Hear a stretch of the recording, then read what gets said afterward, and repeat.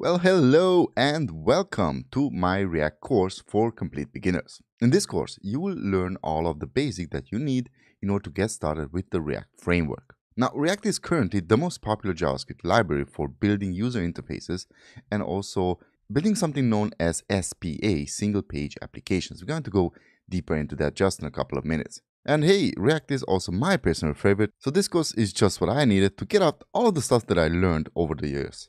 So for those of you who don't know me, my name is Norbert. BM is just an abbreviation for my full name, and just like you, I'm a self-taught web developer and got my skills by learning from tutorials, articles, reading documentations, reading books, and also courses just like this one. Now, because I learned by teaching myself to code and enjoy that process so much, I have now dedicated my time and effort to courses just like this in order to spread my love and knowledge of coding and hoping to inspire many more to take this path and learn web development. Now, throughout this course, you will learn the fundamentals of React, including its components, state, and lifecycle methods, but many more. This is just the tip of the iceberg. You will also learn how to use JSX, which is a syntax extension for JavaScript that allows you to write HTML-like code in your React components, and we will take a look at a short demo just in a couple of seconds. But we will also start with the basic HTML, CSS, and JavaScript web page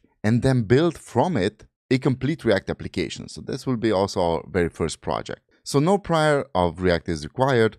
However, having a basic understanding of these technologies, HTML, CSS, and JavaScript, will certainly help you to get up to speed. And by the end of this course, you will have a solid foundation in React and be able to build dynamic and interactive user interfaces for your web applications. So let's just get started.